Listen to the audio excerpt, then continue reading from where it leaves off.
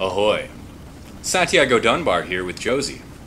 Maybe you remember us from the steampunk web series Dirigible Days, an adventure in the year 997 that followed my crew of the airship SS Beatrix as we transported the dangerous Cthulhu cultist, Salazar Strega.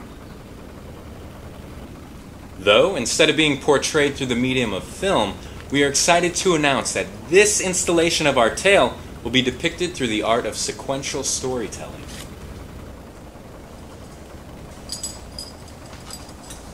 The story is written, and the artists are lined up, but we'll need your help to cover the costs for the artwork and printing.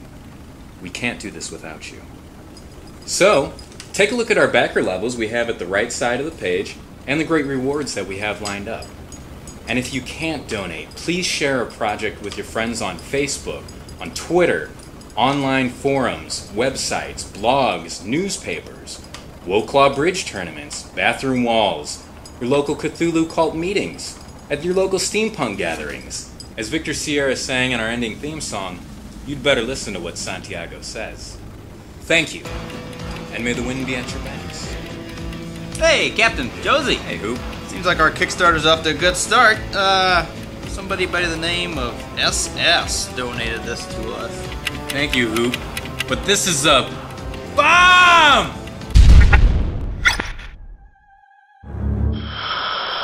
You may now direct all of your Kickstarter donations to me, Salazar Strega.